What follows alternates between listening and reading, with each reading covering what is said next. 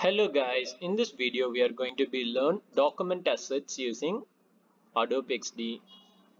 Let us create simple button.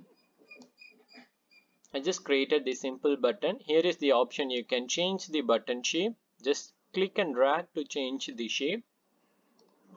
Now I am holding Alt button. Just click the select tool and hold the Alt button to copy this button. I'm going to be change this button color.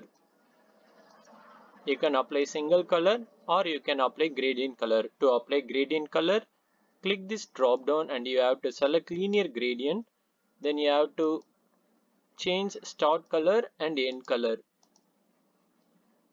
Now we applied gradient color to this button.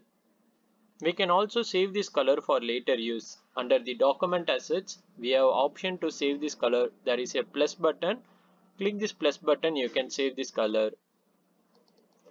You can rename this color. Example, I'm going to be change gradient color. Hereafter we can just click this widget and just apply color like this. So we can reuse color like this. So it may helpful when you are doing large scale project. This may save more time. Now I am going to be add one text in this button, my button. Here is the option you can change font family. I'm going to be change Joe's to Jokerman font.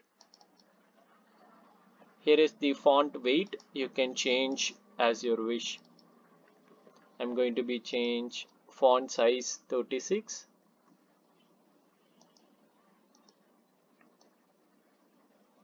And I'm going to be make center alignment. So we can also save this font style right here. So here is the option to save character style. Just click plus button. You can save this font style Jokerman as 36 pt. So likewise you can save color code, character style and components. Now I am going to be select this button with shapes and text. Click this plus button to save this component for later use. Now I am going to be change this component one to button gradient. Hereafter just click and drag this one to make button gradient button. So we can save more time using this document assets. You can save color code, character style and component, and there are many options using this document assets available in latest version. Thank you guys.